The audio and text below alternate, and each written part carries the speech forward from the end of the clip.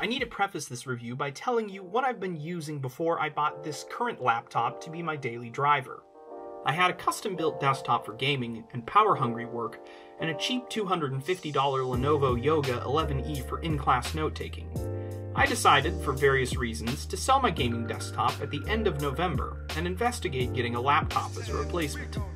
I initially was looking at gaming laptops, but I found them to be the worst of both worlds for me. Annoyingly loud and on the lower end of what is considered acceptable gaming performance, that is unless you're willing to drop over 3K for a 1080 Max-Q, but bulky and with a middling battery life that makes toting to class and taking notes all day away from home a challenge as well. Then Razer announced the latest quad-core Blade Stealth, and my focus turned to the world of modern Ultrabooks. Sporting a small chassis, premium build quality, and a decent battery, these devices are perfect for light work and class. But now, with the 8th gen Intel Core U series, you can also get true quad cores and have decent performance in workstation tasks. As a gamer, the final piece of the puzzle is the USB-C ports with Thunderbolt 3. External GPUs promise a type of gaming that is portable, but also high frame rate and great quality. Razer's latest Stealth is not what I chose though. That's because right around the time I started seriously looking at Ultrabooks, Dell released the latest model of their XPS 13. Now it's definitely not perfect, especially when it comes to ports, but it checked off a lot of the boxes I was looking for. Great battery life, premium build quality, silent when on the go, but powerful when you need it to be.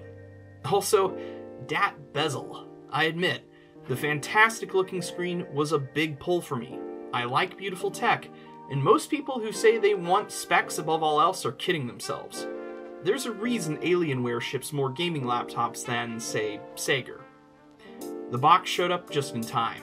I'd been living on the cheapo Lenovo for 3 months, and it was really starting to wear on me.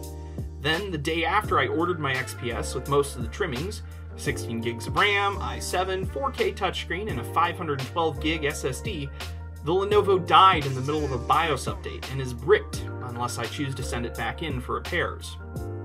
I had to finish one of my class essays on my OnePlus 3T in the Word app. Never again. The unboxing experience is nice. Not quite Apple levels of an experience, but it's more than the usual closed-cell foam around a brown box.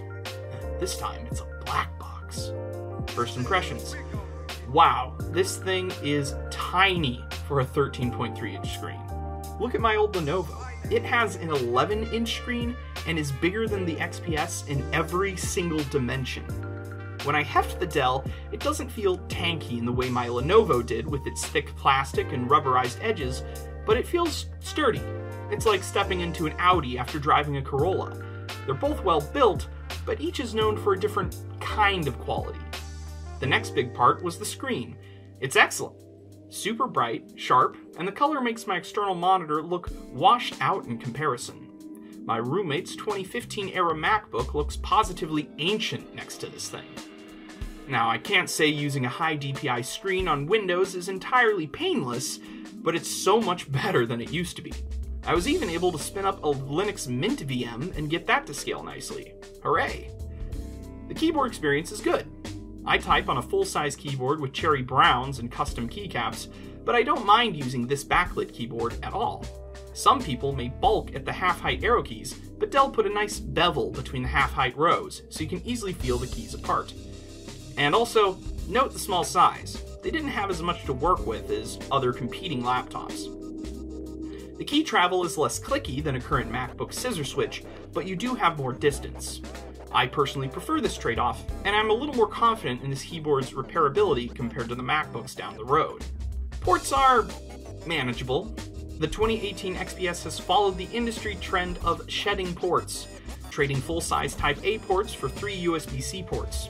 It also shrunk the full-size SD reader to microSD, but it keeps the combination headphone mic port on the right side by the hinge. I should note that one positive of having 3 USB-C ports is you can plug Dell's included charger into any of them for charging. Nice! I bought a travel adapter with full-size USB ports and HDMI out, but I fell prey to something that plagues USB-C adapters on Amazon, namely hit-or-miss QC. My HDMI port began cutting out, possibly due to how the board is handling power, and I've decided to return it for a different brand of adapter. I may make a follow-up video on this later. Dell does include one Type-C to Type-A adapter for your thumb drives, but I'd suggest getting a wireless mouse that uses Bluetooth if you need more than the trackpad on the go. Personally, I'm sticking with just the trackpad and the touchscreen. The glass surface is pleasant, the touch surface is an okay size, it uses Windows Precision drivers, oh, and it's centered. For the life of me, I cannot understand why device makers put the trackpad toward the left side of laptops when 90% of people using trackpads are going to use the right hand. I'm left-handed, but since most of us grew up with mice on the right side of the computer... Initially, I was concerned about fan noise. It seemed Dell had put a really aggressive fan profile on the machine, with the fan spinning up and high RPMs, even when the CPU was in the 50 Celsius range. But the next day, my fears diminished when I noted the fans were much less aggressive on battery power, and as I write this review, I noticed they're spinning, but at a low speed. It seems my initial glut of installs and upgrades was just sending things into overdrive. In terms of pricing, I picked up my machine on Amazon for $1,900. It's not the best in price to performance, but I was willing to pay the early adopter tax on this one. If you want better specs for your money, look at last year's XPS, the Blade Stealth. Yes, it's actually $200 to $300 cheaper for about the same specs as this, or the LG Gram. Final thoughts? I love it. I feel comfortable with the idea that this will be my primary computer for the next 4 years, and I fully intend on snagging an eGPU for when the market drops a little. If or when the market drops a little. Using this laptop reminds me of why I like tech, because when it's done well and you're willing to pay for it, modern computers really have it all. I was struck by a memory of helping my grandma set up her old, thick, beige HP laptop to use her home internet about 10 years ago. The screen was small, dim, and had washed out color. The trackpad was maybe 2 inches on its longest side, and didn't register touches every single time. The machine ran Windows XP, but only barely. I thought to myself then that I'd never use a laptop as my primary computer. Well, today, thanks to the XPS, I am.